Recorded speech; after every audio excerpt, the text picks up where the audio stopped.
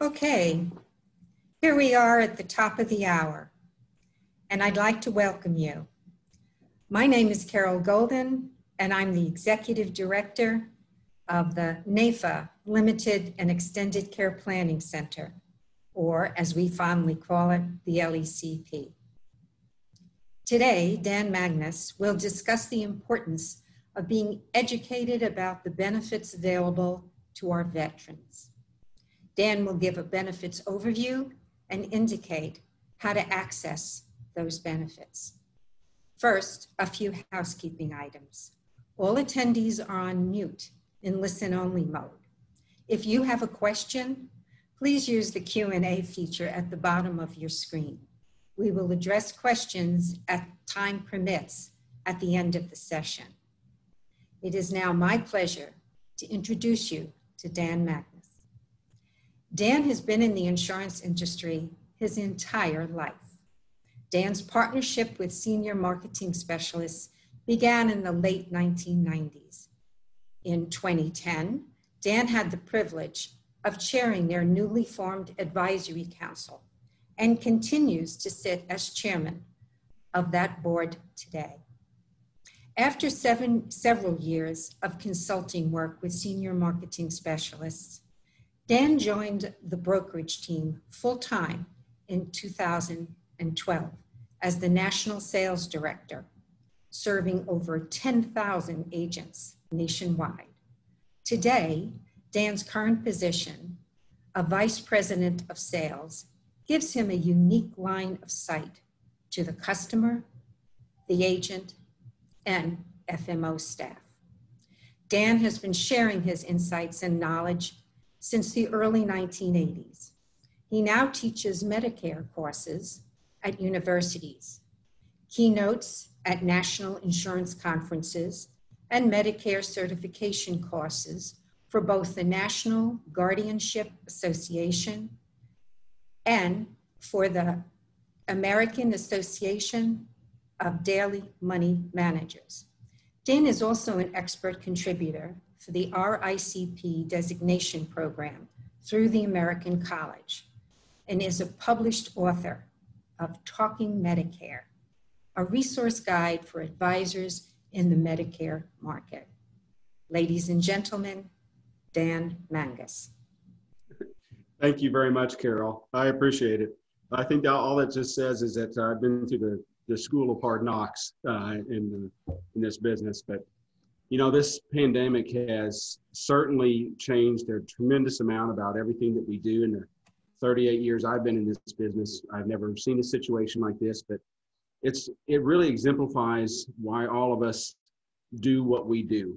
We're here to help people in situations that they really didn't expect and to look for every way possible that we can help them in any situations that we deal with. And a large part of the population right now are veterans. So I'm very happy that we're going to get a chance to talk about this because it seems that so many of those benefits get missed and individuals who have access to things and have earned things just aren't able to utilize them. But we're going to talk today a little bit about a few topics. One is VA healthcare and the healthcare system of VA. The other is TRICARE for life and what that actually means for your clients that are retired, and ways that we can help them with different long-term care issues, and some things that you might want to think about because, again, very underutilized and get missed. I am going to go through several details. I'm going to share some website addresses and things like that for you, websites.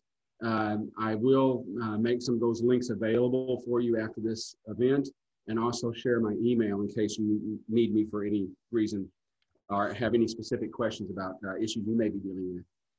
But let's talk a little bit about veterans and actually what that population looks like. There's, as the slide shows, 18 million veterans in the United States. And the median age, by the way, as you can see, is 65. And that's very, very interesting because that speaks to just how big of a need it is for you as individuals to help people plan for retirement, knowing that those individuals are there. But one of the significant things is about 9 million individuals served during the Vietnam War. And if the average age was, let's say 22, then they would be between 67 and 81 right now. And so all of the issues that they come to with that become very, very important. And since so many things, as we're going to talk about later, are presumed to be caused because of that service, it ties to a lot of the health conditions they may be dealing with. And as your practice continues, you're going to see some pretty interesting changes. Right now, the individuals that are over 65 and were Vietnam vets, you're going to see about 98% of those were men that are over 65. That, however, is of course changing as time goes on. You're going to see the demographics of that market change very much. And 10 years from now, about 700,000 that served in the Gulf War are going to be retiring. So it's a continuing thing that you need to be very, very conscious of. One of the things I'd like for you to think about, though, as we go through some of this material is of course, the veteran themselves and how they're impacted by that, but also their dependents and spouses. They may be widowers or widows of an individual that is a veteran, and they have access to some of these things and don't even think about it. So we're going to touch on that just a little bit. So let's jump into it. The first thing we're going to talk about is the VA healthcare system.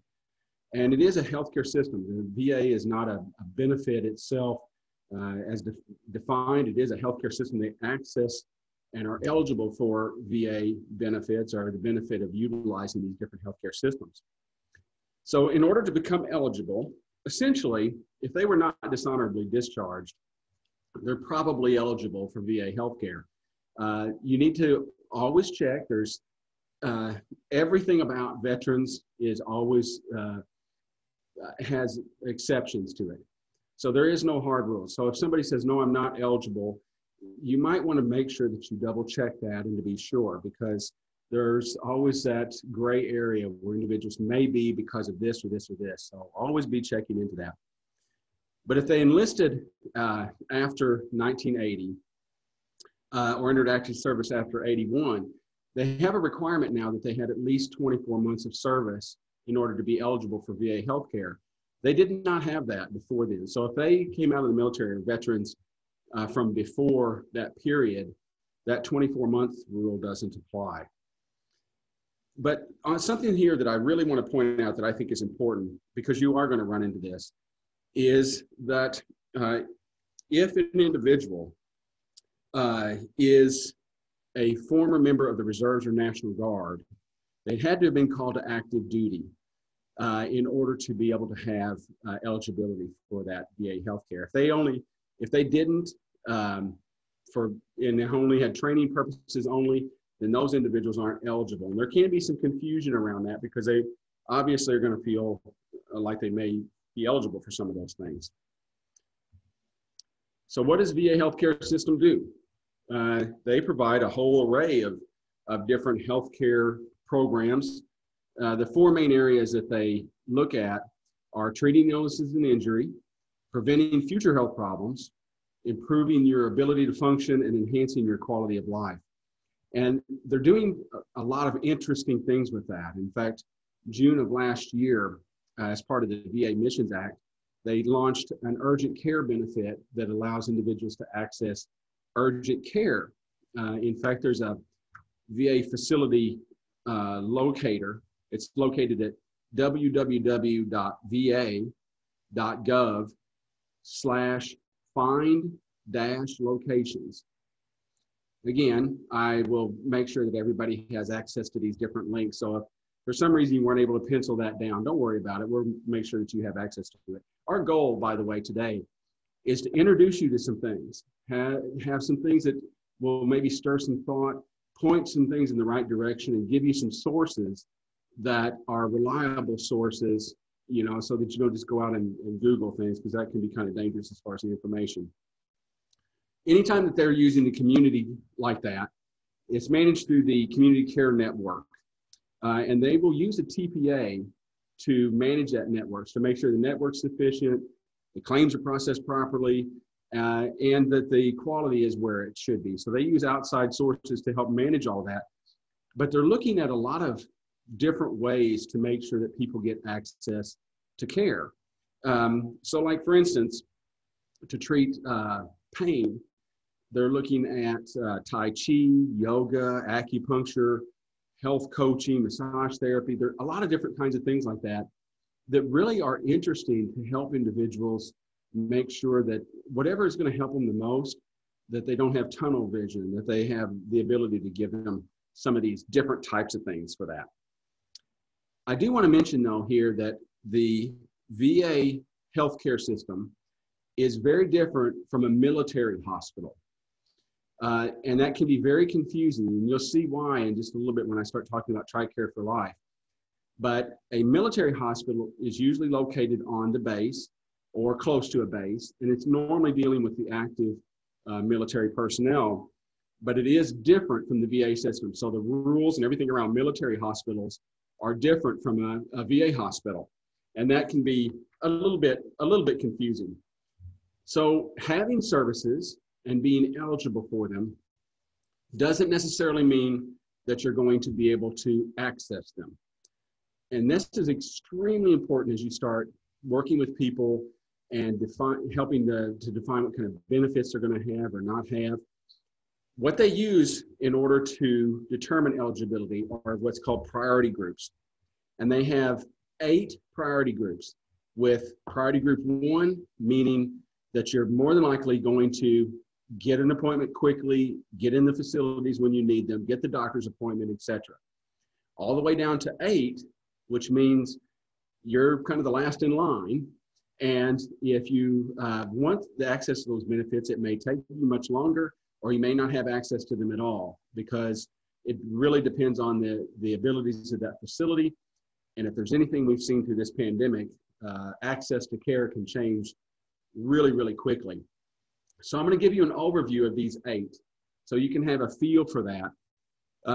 Again, I'll give you a link to these, but I think it's important as you listen to these priority groups to kind of think about the thought process of the VA as far as what do they think is really important, and what do they, who's going to get first in line. Priority group 1 is a service-connected disability that's rated 50% or more disabling. Now I'll pause there for just a second, because the percentage of disability is incredibly important for individuals to be able to move up these priority levels. And you'll see that, but there are things that you can do that can really help to make sure that whatever their health condition is now, that they're in the right priority group, because they may have been put in a priority group 5 years ago or whatever, and that priority group, maybe their hearing has progressed to be worse, or maybe they've developed a health condition and their priority group is totally different. So they need to make sure they keep that updated. The second thing that's in group 1 is a service-connected disability that makes you unable to work. It's also called unemployable whenever you're looking through some of the veteran material. Or you receive the Medal of Honor. One note I do want to make about priority group 1 is if you have a mental health condition, they're going to move that right up to the top of the list as far as a priority group. Priority group 2, a service-connected disability rated 30 or 40% disabling.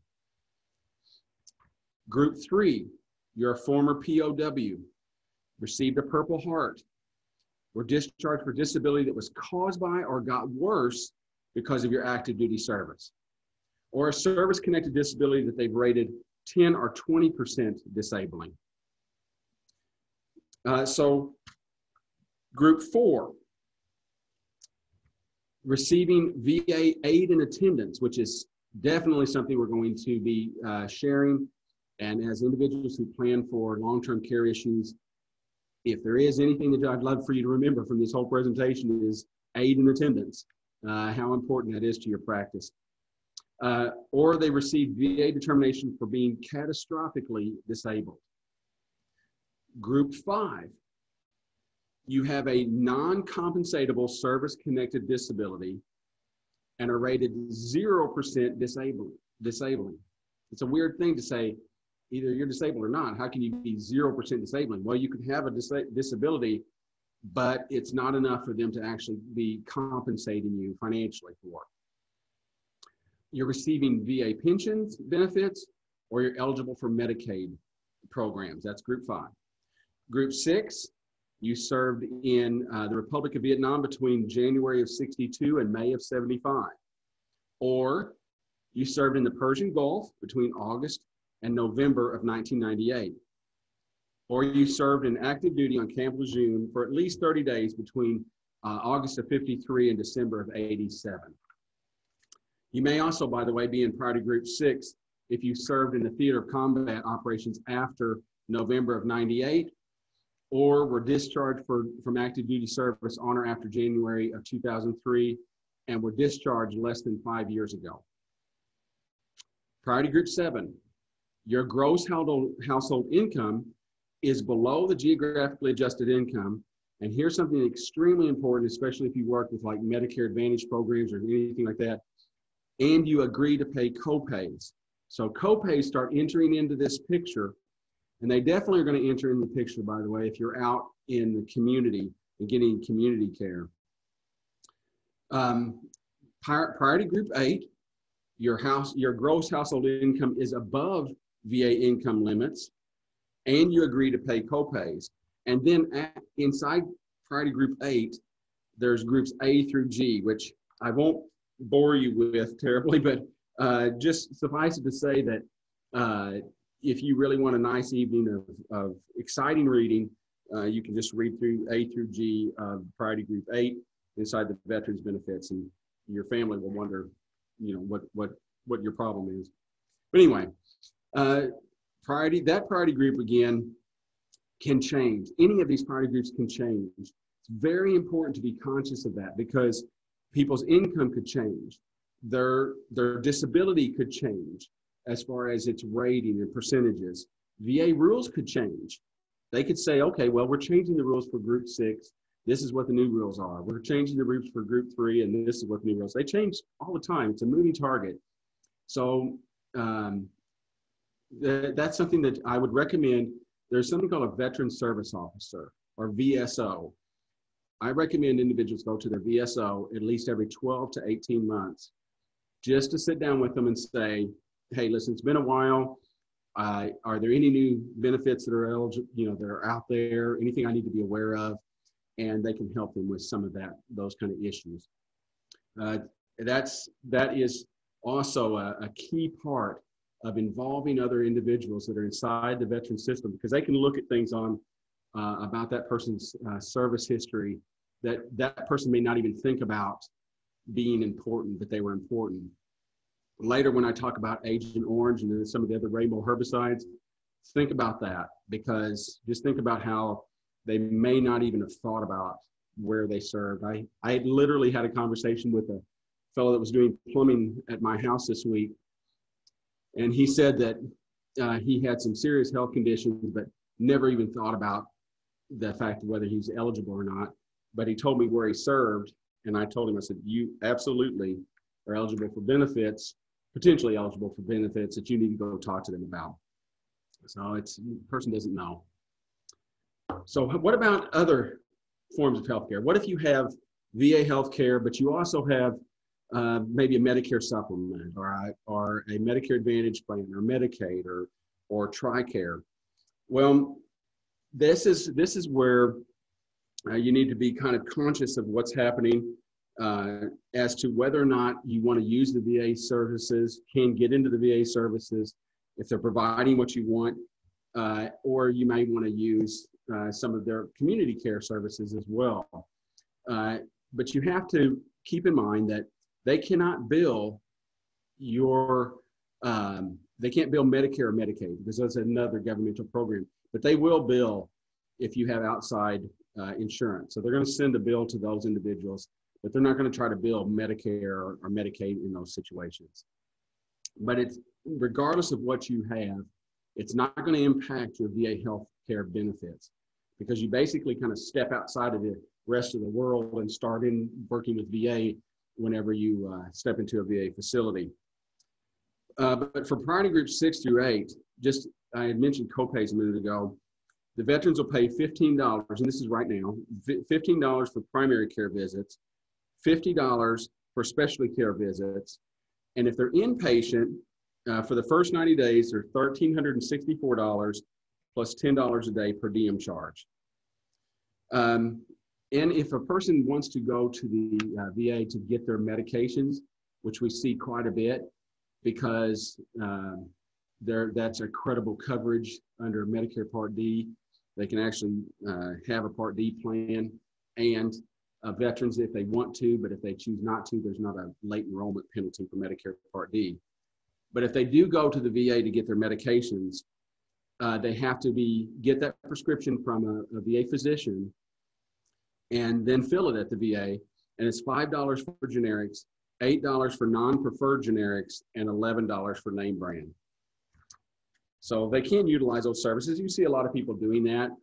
Sometimes it's best if you're working with the client, if you are trying to determine the best program to get their medicine, you might want to compare, okay, what does it cost if you go to the VA? What's it cost if you pay cash? What's it cost if you use your Part D plan?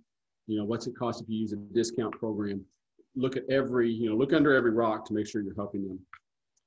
So one of the questions that do come up is, does a person have to be enrolled into Medicare if they have VA healthcare? The answer is they do not have to have Medicare Part B. And if they just stay completely inside the VA healthcare system, they don't have to worry about having Medicare Part B. But if they ever want to have treatment outside of the VA healthcare system, at a local hospital, local physician, or whatever, then they are going to have Medicare Part B for that. And if they are late enrollee in Medicare Part B, they could have a penalty. So generally, almost without exception, we recommend people get Medicare Part B as soon as they become eligible and have that as a backup, because you never know when things are going to change. You don't know when, like the slide says, if Congress is going to change something and the funding all changes, and then all of a sudden it's like, okay, well now you need Medicare Part B, and you go to get it, and then there'll be a late enrollment penalty that lasts for the rest of your life. So you don't want that to happen. But it also gives you a lot more flexibility. It gives you the flexibility of using the VA if you need to, but you may want to go outside and use some other facility or some other specialist or something, and want to be able to access that outside. So we usually recommend a person go ahead and get Medicare Part B. So there enters into the picture now TRICARE for Life, and I want to be able to talk a little bit about this, but there is a big difference in the term TRICARE and the term TRICARE for Life, because TRICARE, picture it like a big group, like the government, like military is the big employer. If that person is working there at the employer, then they have the employee's health insurance. The employee's health insurance for veterans is TRICARE. If they retire, the retiree program for the military is, as long as they've had 20 years service and retire, is TRICARE for Life. So that's, if they have TRICARE, then they can use a VA hospital. But if they have TRICARE for Life, the VA facilities aren't Medicare authorized providers, so it's literally out of network with them, and they can end up with a pretty large bill if they go in for non-service related conditions into a VA facility and have TRICARE for Life. So the game all changes when that person retires. So if somebody has TRICARE for Life, you need to start really seeing whether or not, should they go to the VA hospital, should they go to another type of hospital. Those are the decisions you have to make. So let's talk about TRICARE for Life, because this is going to be something you're going to see quite a bit. TRICARE for Life, again, is something that is a retirement program. And so because of that, TRICARE for Life is managed by the Department of Defense, and Medicare is managed by the Center for Medicare and Medicaid Services. And so it becomes a health insurance program that starts to coordinate with Medicare. So what it does with Medicare is it wraps around Medicare. So if you ever worked with Medicaid programs, for instance, Medicare is the base, and then the state Medicaid kind of layers on top of that. The same exact way is with TRICARE for Life. They have Medicare as the base, TRICARE for Life layers on top of that, benefit. This is extremely relevant because a person can have original Medicare, or they might have Medicare Advantage. Either one is still Medicare, and then TRICARE for Life wraps around that. This year, almost all of the major insurance carriers dramatically expanded their TRICARE for Life Medicare Advantage programs. I know companies like Aetna and United Healthcare dramatically expanded their footprint for their program that is built for veterans. But since it is a Medicare Advantage program, it's usually a MA only. They don't normally have a prescription drug benefit on a program like that because of the way that TRICARE for Life works with that. But it is important to know that it is a TRICARE for Life is a wraparound program. So some of the questions that I get is, does TRICARE for Life cover long-term care?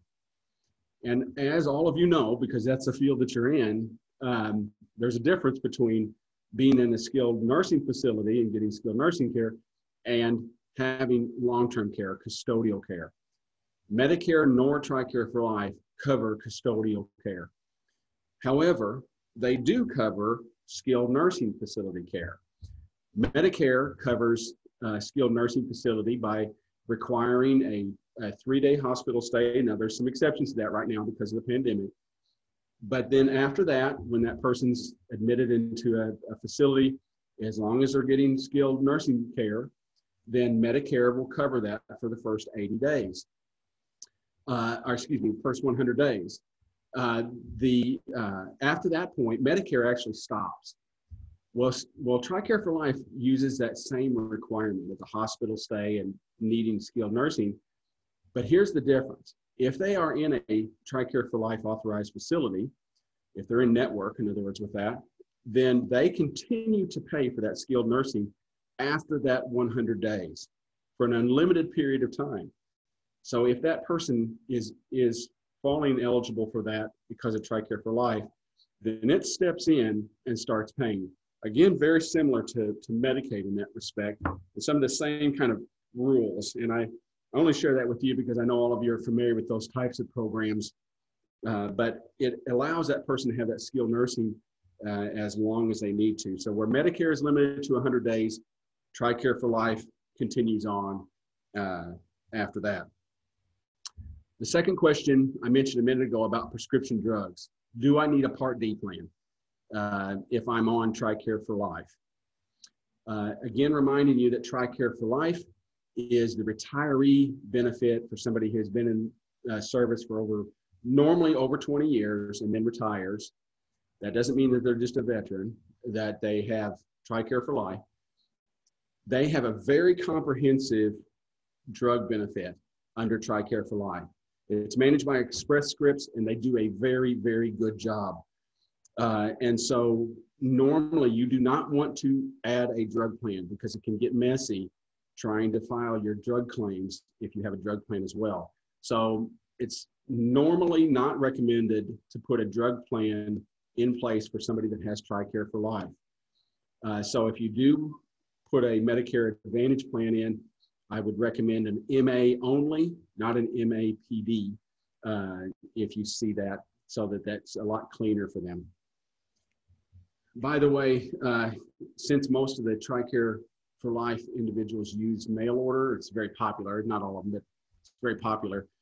Right now with some of the slow mail service and things like that, you need to make sure they're getting their maintenance drugs ordered ahead of time and get those in. Some of the narcotic type drugs you can't do that with, but any drugs that you can, get them in-house so that that person that's concerned to run out of those.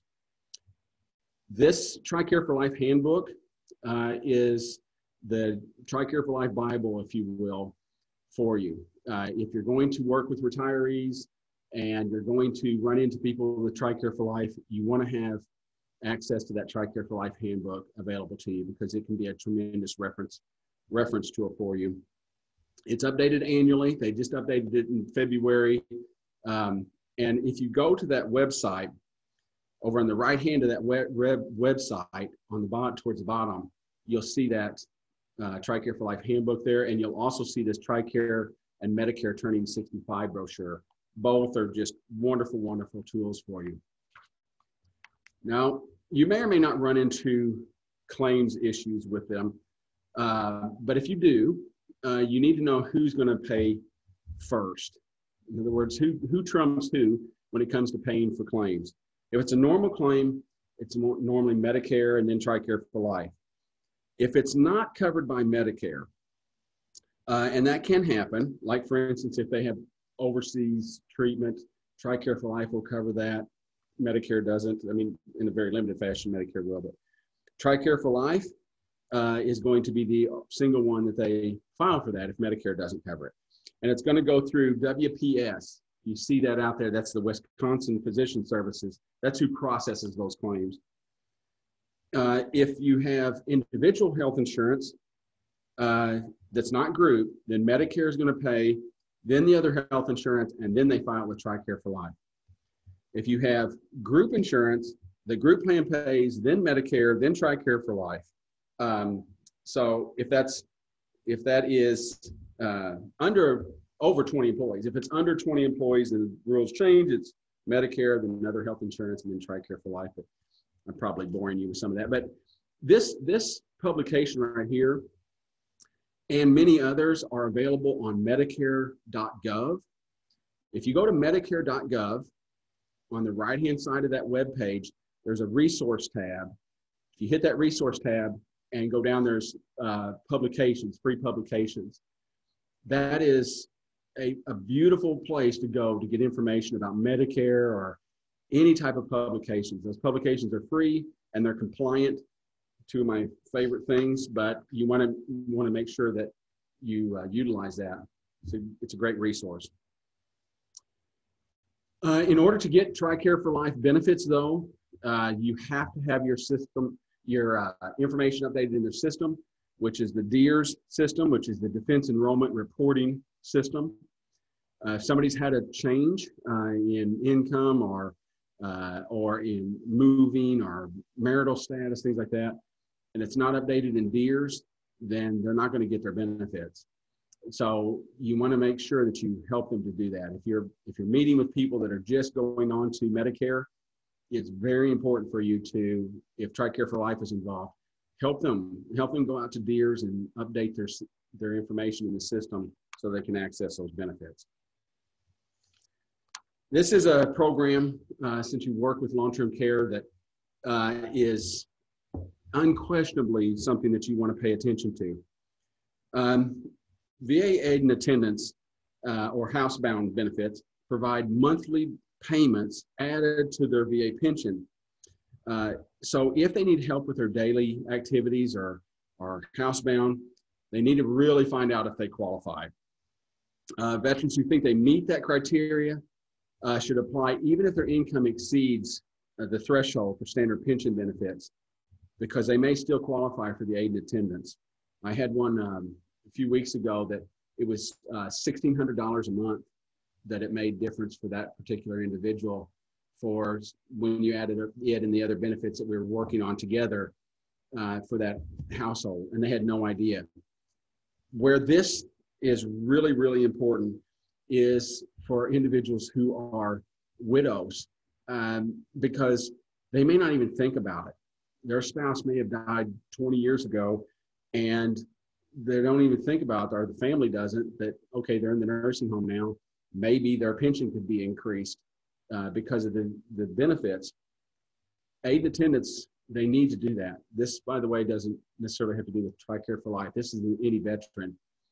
They need to check that out because they, maybe their spouse died, they served during World War II or something, and now they're 90 and they're going into the nursing home, and the last thought on their mind is, the benefits that they might have because of their spouse that died. But aid and attendance is a wonderful way to help, and it's very underutilized. Most people don't go in and utilize that benefit the way they need to utilize it. However, a word of caution, when you do start looking for help with aid and attendance or looking for information, be very, very cautious of where you get that information from. If you go out to Google and start looking for aid attendance, you're going to see hundreds of websites that try to point you to a feed-based assistance for aid attendance. I'm not saying that they're all bad, don't get me wrong, but there are some that are.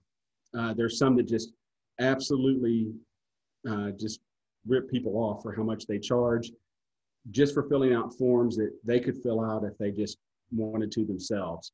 And so it's a very abused area for people that are veterans. So you want to make sure that they go to the right place, get information from the VA properly, and that they apply. And most of the time they can apply and get that assistance themselves. You may have to, by the way, on this or any other veterans program, you may have to apply 2 or 3 times in order to get approval. It's a governmental program, but it's a life changer. Aid and attendance is unquestionably a life changer for you. The next thing is community care. Again, like I mentioned before, they're allowing people to get more and more care outside of the VA healthcare system. They have minute clinics that they've set up. They do flu shots. I know last year they did it at Walgreens, where any veteran could go in and get a free flu shot, and it was paid for through the VA. A lot of times home health care services or hospice type services, sometimes emergency, durable medical equipment, a lot of those kind of things may fall into that. But the VA is really wanting to help individuals to get care where and when they needed to. And plus it helps them with an overloaded system that they have.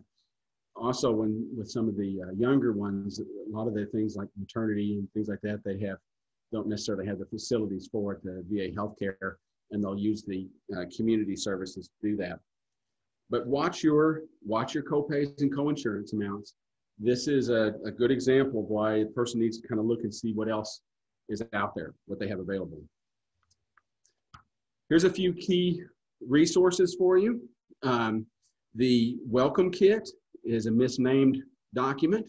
It is great for people just going in, but it's great for people that have been in that VA program for 20 years because it really does kind of go over all the different things that the person can get with the VA healthcare system. And it may really open your eyes to some of that. It's a great reference guide for that. There's a link on how to apply. You need to know how to get the forms and what the eligibility is, what the processes are. That will take you right to the correct place to do that. Then the VSOs that I mentioned earlier, normally their offices are going to be inside of a hospital, but sometimes they're not. I mean, but they house there a lot of times. But that site will actually take you somewhere where you can take a look and see where they are. In other words, you can find one that's close to you. And then the VA service-related issues.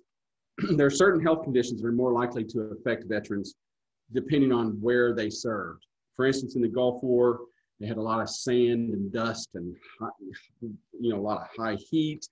They had the oil well fires they were exposed to. Some of them were exposed to pesticides and things like that. That could affect them there. Another is service-related issues from serving in Vietnam. One of the main ones that you hear about is Agent Orange. It's one of what they call the rainbow herbicides. It was called Agent Orange because there was an orange stripe on the barrel. But there's also Agent Blue and Agent Green and Agent Pink and other colors that they use for that. But 19 million gallons of herbicides were dumped on Vietnam. And unfortunately, individuals have been negatively impacted by that. But the laws that allow veterans to get benefits will use a term called presumptive exposure. And that's where you've seen a lot of the biggest recent changes is that how do they define presumptive exposure? Since 1991, those with boots on the ground in Vietnam are presumed exposed.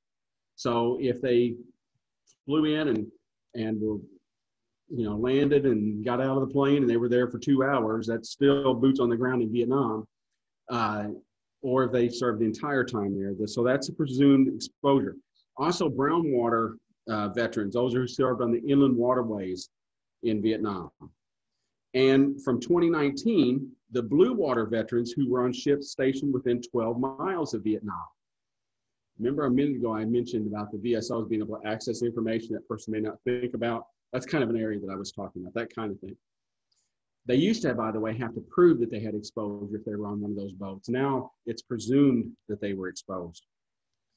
And here's an area that is extremely unique, because if they worked on the C-123 planes, maybe they served in Germany and the plane just came through and landed there and went on into Vietnam, or maybe they served stateside on the C-123 planes. They're the ones that carried the herbicides. If they worked on those planes, there's presumed exposure. And they're also looking at whether or not, right now they're trying to determine whether or not the exposure was for those stationed in Thailand too. So it's always, like I said, a moving target. But here's some of the health conditions that are presumed to be because of that exposure.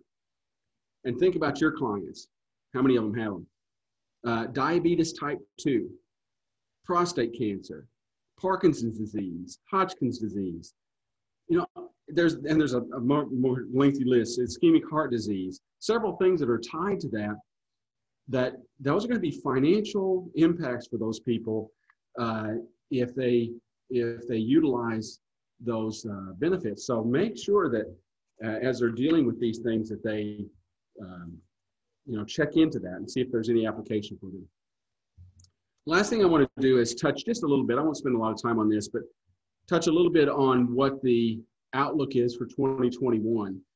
We've had, since the beginning of this year, we've had over 200 legislative and regulatory changes to Medicare because of the pandemic. But the pandemic is not the only thing that's changing Medicare. Medicare is changing as we go into 2021 for other reasons as well. One of them is because of the compensation increase that Medicare Advantage plans are getting for next year. The incentive programs that they have to add ancillary benefits and things, the way that they can handle chronic conditions. All of these are kind of pointing to new and unique benefits under Medicare Advantage plan that you haven't seen before. Telemedicine, of course, has become a huge topic. A few years ago, very few Medicare Advantage plans had it. Next year, all of them will. It's becoming an embedded benefit now. One of the biggest changes too is end-stage renal disease. That ESRD was the only health question they asked on a Medicare Advantage plan. It is right now. Do you have ESRD? Because if you do, you can't go into a Medicare Advantage plan. If you already had one and get it, you can keep it, but you couldn't go into one. That's changing in 2021. They're removing that question off of those applications, and people with end-stage renal disease can now go into a Medicare Advantage program. So I'm seeing a lot of questions around that. There's been huge amounts of expansion, county expansion. So there's Medicare Advantage plans where there weren't before. This has impact on people that might have something called a cost plan. If there's an expansion into that county and there's now Medicare Advantage plans available, then that cost plan has to exit. So people are having to come off those plans or quote unquote losing those plans. There's certain parts of the country like Colorado that there's a lot of people that are still in those cost plans. So all of these different things are happening inside of Medicare that are impacting people's medications and coverage and everything else. There's also, by the way, on the PDP side, a new program that's going to allow individuals to get insulin and other medications for no more than $35 a month if they're in those particular programs. And so you've got a lot of ways of helping your clients for this coming year. So if you're working with individuals who are retired or maybe just families of individuals that are, it's very important to start asking, are you a veteran? And if you are, then if you do nothing more than say, hey, well, you need to make sure you go to your VSO, see if there's any benefits that you're eligible for. Or maybe they're dealing with a long-term care type issue. Have you checked out what benefits you might be eligible for? We need at least find out. You don't necessarily have to become an expert in it. Just point them in the right direction, or maybe raise that question with them. And you might find that your value to them as an advisor just steps up a little bit, and you can help those people a little bit more, because that's what we're all trying to do. We're trying to figure out, how can we help them? How can we show as much love for these people as we possibly can, and do everything that we can to help them in these bad situations, or in complicated situations, even from a financial standpoint. So my email address is on the slide. I am more than happy to help in any way possible. If you have a question, or if you have a situation you'd like to bounce off of me, just drop me an email. And again, I'll make all of the links available. I've got about 40 or 50 really key links that I'll make sure that is available, and I'm sure Carol can tell you exactly how you're going to be able to access some of those. But I appreciate the time today, and look forward to working together with you.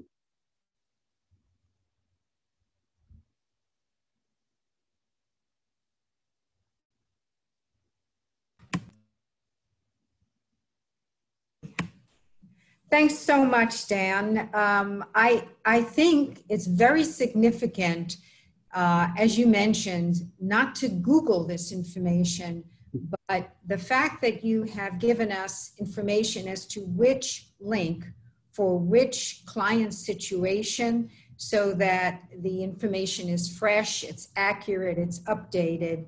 And as you said, Google works very differently, but in this case, knowing which and where to go for those particular issues, that's super helpful.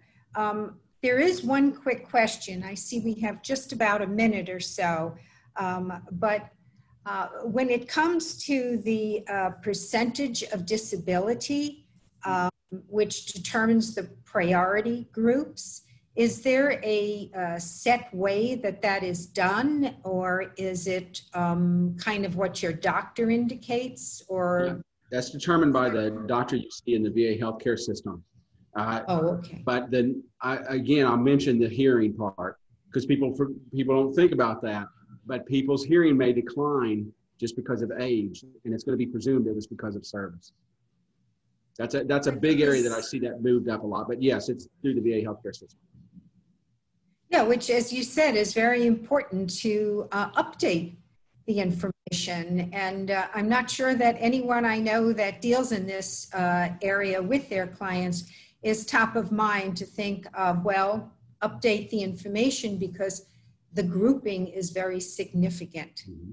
So I'm afraid we are now running rapidly out of time, and we'll have to ask anyone who has questions to go straight to Dan. He is a knowledgeable person who is so willing to share the information. So thank you, Dan, and thanks to everyone for joining us today.